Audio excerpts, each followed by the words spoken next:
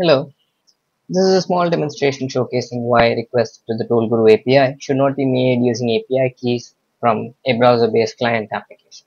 Let's say that I were to make a simple request to the origin destination waypoints endpoint of the TollGuru API. Let's say that my origin was California, my destination was Arizona, and that my preferred vehicle type was 2-axis auto. If I were to hit submit, you would see that a fetch request was actually made to the TollGuru API, but no response was returned.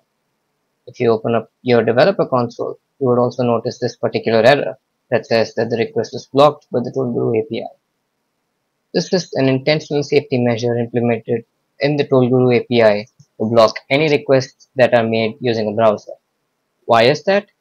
Well, let's say that I am an end user using this client application and I had just made this particular request.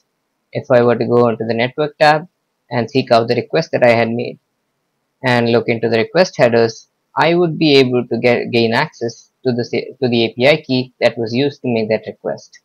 I would also be able to use that API key to bypass this client application entirely and abuse the TollGuru API. In order to prevent such leakages to the API keys, the TollGuru API rejects any requests that are made from a browser, regardless of whether they have an API key or not.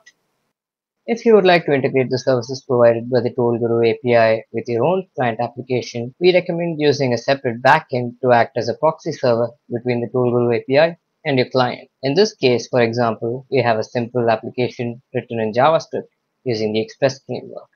Feel free to choose any framework or language that you feel best suits your use case. In this case, we have a simple REST API with an endpoint titled origin destination. This endpoint takes in a request body and makes a post request against the TollGuru API's origin destination waypoints endpoint with that request body. The purpose of this endpoint is that it also attaches the API key and content type as the headers along with the request. Since the request is being made from a separate backend, this API key is not being exposed in the client application and therefore allows you to safely query the TollGuru API.